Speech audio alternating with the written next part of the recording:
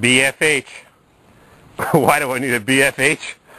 Because my snowblower that I just bought an hour ago is busted already. I gotta be nice, but it's used. I bought it from a dealer that I've done some business with in the past, but a few problems here. Bolts are loose. I'll tighten them up. And those bloody shear bolts. Yep. Sheared. Grease fitting. I'm going to grease that up. Pretty good shape. Price was right. 500 bucks.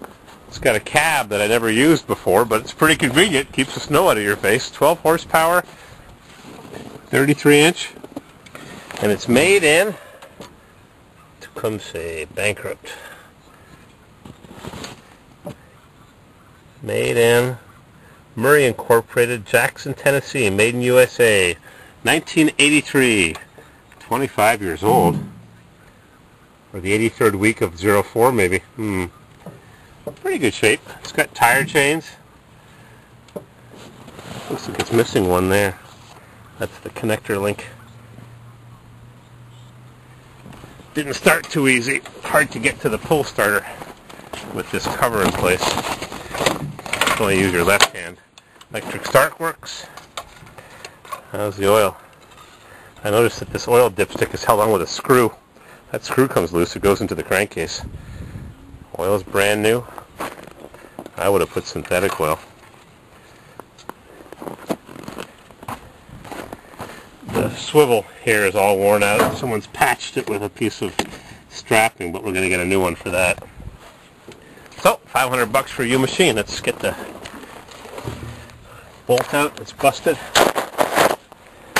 You know, tripods in the Suburban. I want to get some work done. Go up to the new house and plow some snow there. Bloody barrel bolts. I mean, segmented bolts, whatever you call them. Junk. Alright, fix this baby up.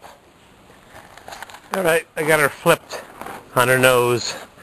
And I was hoping to find a bit fancier stuff in here. We got one new belt. But I noticed the drive belt off the engine is a little... looks a little old. And the drive disc, whatever you call it, needs to be polished up. It's got a lot of residue from the friction wheel, or whatever you call it. Friction disc. So I'm going to clean this sucker up a little bit.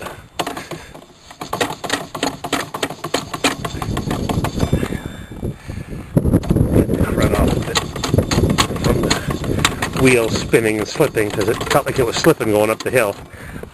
Didn't even have any snow under the wheels. Pull on the starter cord a bit and rotate the engine. Oop, not too much. Alright, that's what I'm doing. I also noticed a couple of welds here for the case are cracked where they spot welded the machine together. I don't know if those bolts are tight either. Seem to be rocking a bit. I have to snug things up a little bit. I'll bring it to the shop later on. I'm going to re-weld the case over there. Crack. Oil up the chains. It's got new bushings, new drive wheel bushings. Alright, we'll fix this sucker up. Drag her up!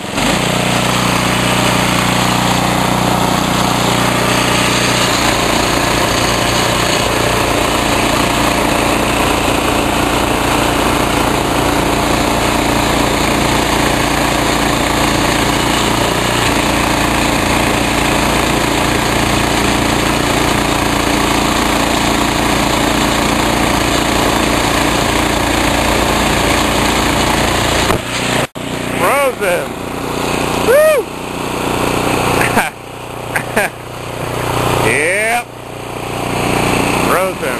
That's a great shot right there.